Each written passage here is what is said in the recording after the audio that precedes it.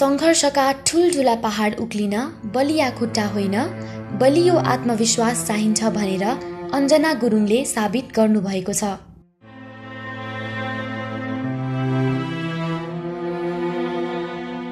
जन्मिएको केही महिनामै एक दुर्घटनामा आफ्नो एक खुट्टा गुमाउनु भएको उहाँले त्यसपछिको जीवनयात्रा आफ्नो एक खुट्टाले नै तय गर्नुभयो। यो चाहिँ एक्चुअली के भएको भन्दा फायर एक्सिडेन्ट सानोमा बच्चामा गाउँतिर फायर एक्सिडेन्टमा चाहिँ मेरो एउटा खुट्टा पोलेको, त्यसपछि चाहिँ डक्टर हस्पिटलमा जाँदाखेरि काट्यो भनौँ। म चाहिँ धेरै सानो थिएँ, मेबी 2 मन्थको थिएँ सानोमा। अनि सो अब गाउँतिर हुन्छ नि त, सुत्केरी भएपछि गाउँमा खाना जाने, सुत्केरी खाना जाने, सो त्यस्तै भइरहेको थियो मम्मीको चाहिँ, आमाको चाहिँ। अनि गाउँ जाँदाखेरि उहाँ चाहिँ मलाई ओदानको छेउमा सुताएर जानुभएको। एन्ड उहाँ चाहिँ जब फर्किनु भयो त्यस बेला चाहिँ म रोको सुन्नु भएपछि उहाँ आउँदाखेरि चाहिँ म चाहिँ आगोमा परिसकेको थिएँ कि पहिले। सो त्यसरी नै भन्नुहुन्छ, तर कसरी भयो के भयो भनेर चाहिँ अझै पनि कसैलाई थाहा छैन। यस यात्रामा निसन्देह अनेक आरोह र अवरोहहरू आए, जसलाई अञ्जनाले आफ्नो पैताला मुनि कुल्चिएर अघि बढ्नुभयो र मनलाई पछ्याउँदै जाँदा वान लेग डान्सरका रूपमा आफ्नो परिचय बनाउन सफल हुनुभयो।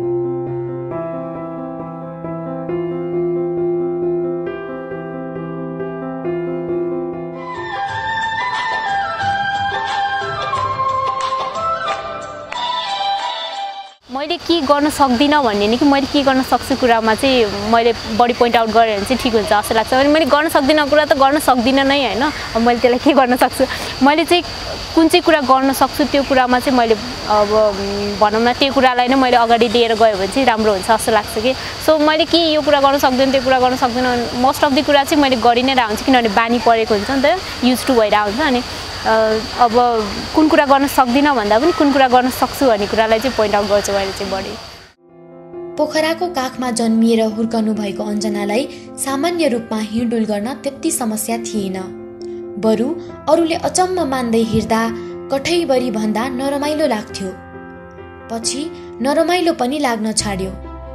एउटा खुट्टा हुनुलाई कमजोरी भन्दा पनि शक्तिका रूपमा लिन सिकेपछि अरूले भनेका कुराले खासै फरक पार्न छोडे अञ्जनालाई।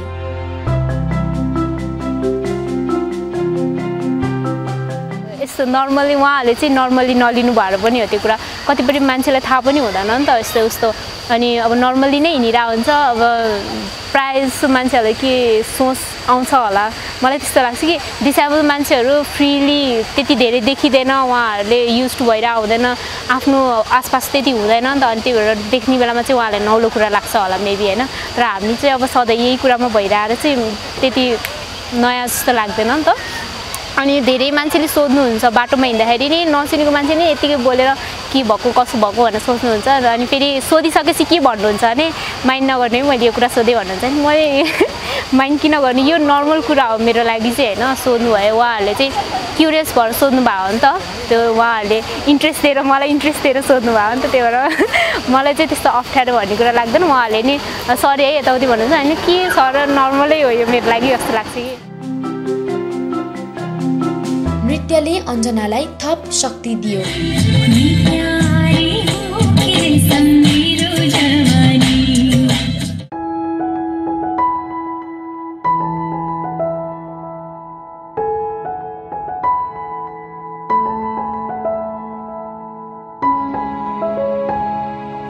कक्षा 6 मा हुँदा पहिलो पटक स्टेज टेकेका उहाँका पैताला त्यसपछि कहिल्यै स्टेजबाट उत्रिनै मानेनन्।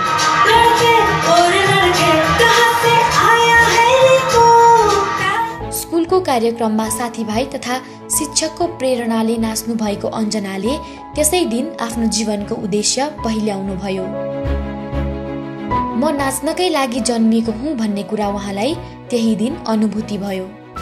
त्यति बेला कमन थिएन कि वान लेग डान्सर भन्ने कमन थिएन त्यति बेला। अब अहिले अलि बढी मान्छेहरू हाम्रो के अरे साथीहरू निस्किनु भएको छ नि त, यस्तो कमन थिएन पहिला, एकदम रेयरली थियो। अनि उहाँहरूलाई नि एकदम नौलो कुरा लाग्ने थियो कि। अनि त्यति बेला फर्स्टमा गर्दाखेरि चाहिँ सबैले एकदम प्रेज गर्नुभयो, सबैको एक्सप्रेसनहरू खुसीहरू देख्दाखेरि एकदम मलाई चाहिँ एकदम भित्रबाट एकदम खुसी लाग्यो कि। अनि इन्ट्रेस्ट त्यहाँबाट लाग्यो मलाई। अनि जस्तो गर्दै गर्दै गएपछि चाहिँ आफूलाई एकदम अलि एनर्जी अलिकति हुन्छ नि इन्करेज बढी अझै मलाई चाहिँ अझै गरौँ टाइपको भयो अनि त्यसपछि चाहिँ मैले स्टार्ट गरेँ चाहिँ।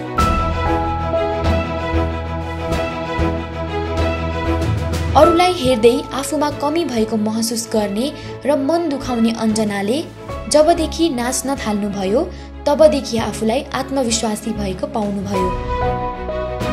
आमा बाबाको शिर गर्वले उच्च भएको पाउनुभयो।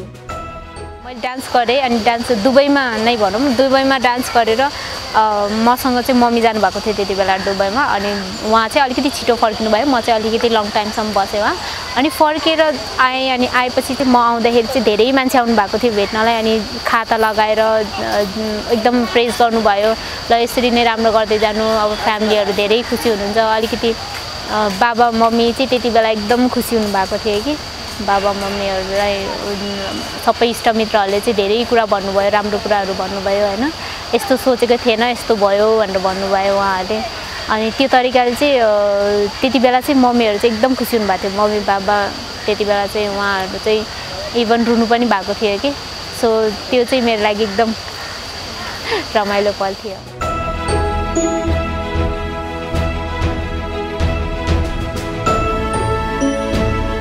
गर्न सक्दिन होला भन्ने गुनासो लिएर बाँचिरहनु भएको अञ्जना एकाएक केही गर्न जुर्मुराउनु भयो।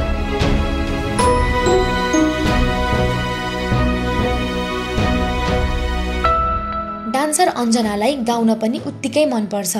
गैरी खेतको सिरै हाल्यो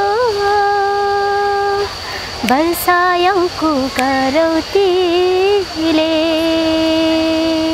हो नौनी जस्तो मेरो माया नौनी जस्तो मेरो माया चिर पर्यो। विभिन्न देशका मञ्चमा नाचेर गाएर उहाँले मान सम्मान कमाइसक्नु भएको छ। स्टेजमा प्रस्तुति दिँदै गर्दा दर्शकका आँखाहरू निहाल्नुहुन्छ अञ्जना। कुनैमा आँसु देख्नुहुन्छ कुनैमा छुट्टै चमक पाउनुहुन्छ।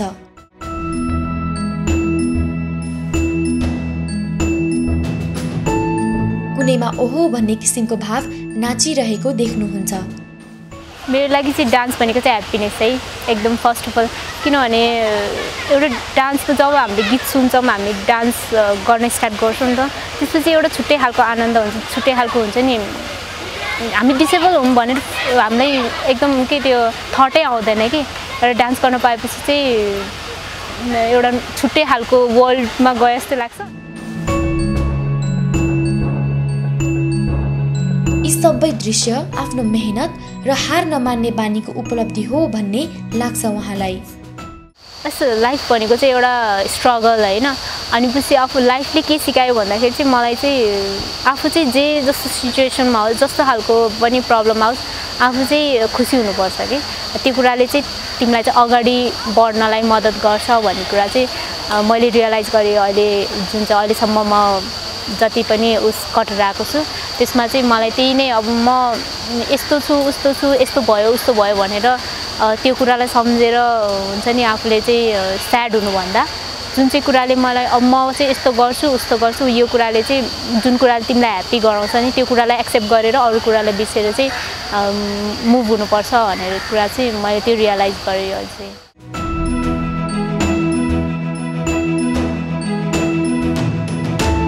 शारीरिक रूपमा स्वस्थ तन्दुरुस्त भए तापनि सडक छेउमा माग्न बस्ने व्यक्तिहरूका लागि अञ्जना उपयुक्त उदाहरण हुनुहुन्छ।